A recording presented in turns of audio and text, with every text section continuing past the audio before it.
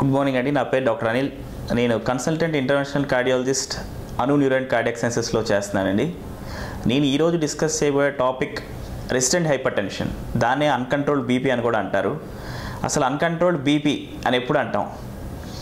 BP ఎప్పుడైనా సరే 140-90 కంటే తక్కువ రాని పరిస్థితిలో 3 అంటే అంతకంటే ఎక్కువ బీపీ టాబ్లెట్లు వాడుతున్నా ఆ 140/90 అనే మార్క్ రాకపోతే కనుక దాన్ని మనం అన్కంట్రోల్డ్ బీపీ అంటాం, ఆర్ రెసిస్టెంట్ హైపర్ టెన్షన్ అంటాం.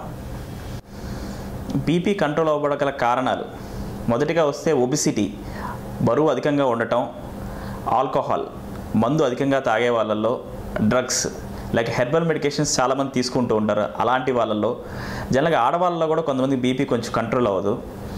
వేరే రీజన్స్ వచ్చి అబ్స్ట్రక్టివ్ స్లీప్ యాప్నియా అంటాం. చాలామంది రాత్రిపూట గురక వస్తూ ఉంటుంది, వాళ్ళలో కూడా బీపీ కంట్రోల్ ఉండదు. అలాగే రీనల్ ప్రాబ్లమ్స్ ఉన్న వాళ్ళని, కిడ్నీ ప్రాబ్లమ్స్, కిడ్నీకి వెళ్ళే రక్తనాళంలో బ్లాక్స్ ఉండటం వల్ల, థైరాయిడ్ ప్రాబ్లమ్స్, కొన్ని ఎండోక్రైన్ ప్రాబ్లమ్స్ వల్ల కూడా ఈ బీపీ అనేది కంట్రోల్ ఉండదు. ఇంకొక ఎఫెక్ట్ వచ్చి మనం జనరల్గా చూస్తూ ఉంటాం, దాన్ని వైట్ కోట్ ఎఫెక్ట్ అంటాం. ఇంట్లో చూసుకున్నప్పుడు బీపీ నార్మల్గా ఉంటుంది, అదే హాస్పిటల్ రాగానే అసలు బీపీ కంట్రోల్ లేనట్టుగా చూపిస్తూ ఉంటుంది. దీన్నే మనం వైట్ కోట్ ఎఫెక్ట్ అంటాం, are white coat hyper tension అంటాం. ఇవన్నీ కూడా ముఖ్యమైన కారణాలు బీపీ కంట్రోల్ అవ్వకపోవడానికి. సో మనం ఈ బీపీ కంట్రోల్ అవ్వడానికి చేయగలిగిన ప్రయత్నాలు ఏంటి? మొదటిగా సాల్ట్ అనేది తగ్గించుకోవాలి. యాడెడ్ సాల్ట్ లైక్ పెరుగులో వేసుకోవడం, మజ్జిగలో ఉప్పు వేసుకొని తాగటం, కూరల్లో అధికంగా ఉప్పు వేసుకొని తినడం, ఇవన్నీ కూడా కంట్రోల్ అవ్వకపోవడానికి గల కారణాలు. ఇంకొకటి వచ్చి ఆల్కహాల్ చాలా వరకు తగ్గించేసేయాలి. జనరల్గా less than 60 ml of the ఆల్కహాలే ఉపయోగకరం, అంతకంటే ఎక్కువ తీసుకుంటే బీపీ కంట్రోల్ అవ్వదని స్టడీస్లో ఉంది. ఇంకోటి అబ్స్ట్రక్టివ్ స్లీప్ యాప్ని ఇందాక మాట్లాడుకున్నాం. గురక వచ్చే వాళ్ళలో కొంతమందిలో బైపాప్ కనుక పెట్టుకుంటే రాత్రిపూట ఈ పొద్దున బీపీ అనేది చాలా కంట్రోల్గా ఉంటుంది. ఇంకా ఈ థైరాయిడ్ ప్రాబ్లమ్స్ ఉన్నవాళ్ళు కానీ, ఈ ఎండోక్రైన్ ప్రాబ్లమ్స్ ఉన్నవాళ్ళు కానీ, ఈ కిడ్నీ ప్రాబ్లమ్స్ ఉన్నవాళ్ళు కానీ దానికి సంబంధించిన మందులు వాడితే బీపీ కంట్రోల్ అవుతుంది. ఈ కిడ్నీకి వెళ్ళే రక్తనాళంలో కొంతమంది బ్లాక్స్ ఉంటుంది, దాన్ని మనం రీనల్ ఆర్టరీ స్టెనోసిస్ అంటాం. దానికి కనుక స్టెంట్ వేస్తే చాలామందిలో కంట్రోల్ అవుతూ ఉంటుంది. ఆ ప్రాబ్లం ఉన్న వాళ్ళకి డెఫినెట్గా ఈ స్టెంటింగ్ వల్ల ఉపయోగం అనేది ఉంటుంది. ఈ తులసమైన పేషెంట్ 65 years ఓల్డ్ ఫీమేల్ అండి. సో ఆవిడకి బీపీ మన దగ్గరికి వచ్చినప్పుడు 220/110 ఉంది. సో అప్పటికే ఆవిడ 3 రకాల బీపీ టాబ్లెట్లు వాడుతుంది. అయినా కానీ బీపీ కంట్రోల్ అవ్వకపోయేసరికి మన దగ్గరికి వచ్చింది. సో మనం యాంజియోగ్రామ్తో పాటు కిడ్నీలకి వెళ్ళే రక్తనాళాలకు కూడా యాంజియోగ్రామ్ చేసి చూసాం. దాన్ని మనం రీనల్ యాంజియోగ్రామ్ అంటాం.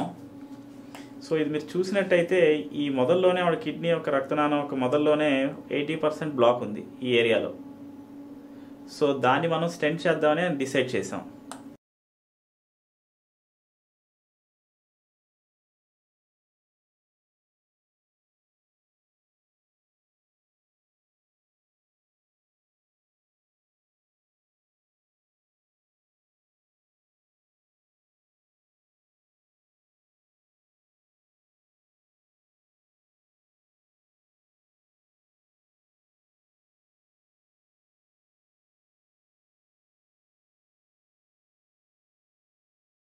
మన కిడ్నీ రక్తనాళానికి ఒక చిన్న గైడ్ లాంటిది అటాచ్ చేస్తామండి.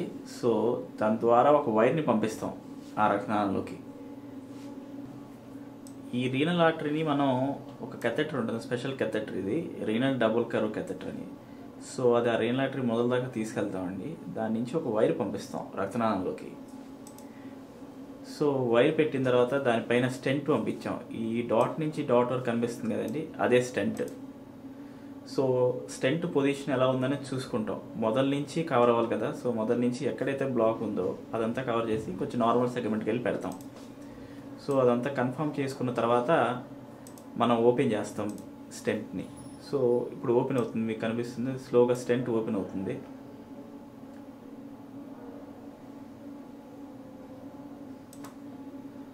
సో స్టెంట్ కంప్లీట్గా ఓపెన్ చేసిన తర్వాత మళ్ళీ ఆ స్టెంట్ బెలూన్తోనే మళ్ళీ దాన్ని ఫ్లేరప్ చేస్తాం, ఆ స్టెంట్ ఎడ్జ్ని ఫ్లేరప్ చేస్తాం. సో ఇది స్టెంట్ వేసిన తర్వాత ఇంజెక్షన్ అండి. చూసారా మీరు, నార్మల్గా అంతకుముందు 80% ఉన్న బ్లాక్ ఇప్పుడు ఆల్మోస్ట్ ఈ రక్తనాళం ఎంత ఉందో ఇక్కడ రక్తనాళం కూడా అంతే అయింది స్టెంట్ వల్ల. ఇక్కడ జల్లెడ్లా కనిపిస్తుంది చూసారా, అదే మన స్టెంట్. డిఫరెంట్ యాంగిల్స్లో చూసుకుంటాం అంతా కవర్ అయిందా లేదా స్టెంట్ ఈ బోర్డర్స్ అనేది.